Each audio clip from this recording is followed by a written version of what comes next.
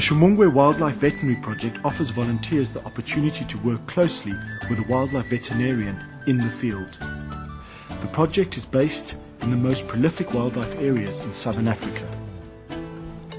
ACE works with a number of veterinary practices, all of which are very well established and have busy schedules.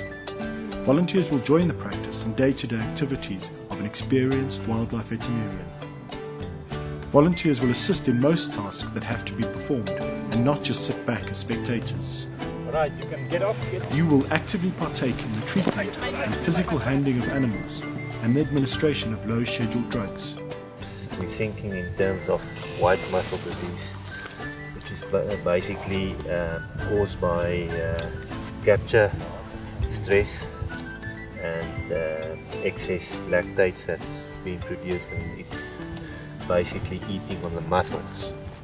The animals you may work with range from various antelope species to the massive rhino and even lions.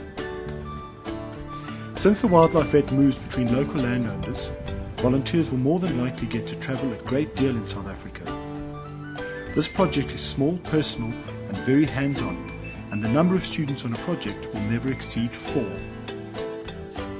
The program is practically orientated, and you may gain experience in game capture and immobilizing animals, whilst learning a lot about the drugs involved and darting techniques. You may also take blood samples from animals and assist with animal translocation and medical work on injured or sick animals. Some of the vets also have domestic practices, and you may occasionally assist with operations and treatment in the practice.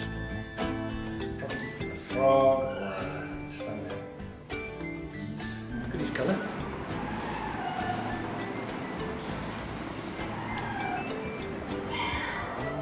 This project will give participants an unforgettable insight into an occupation most of us only dream about.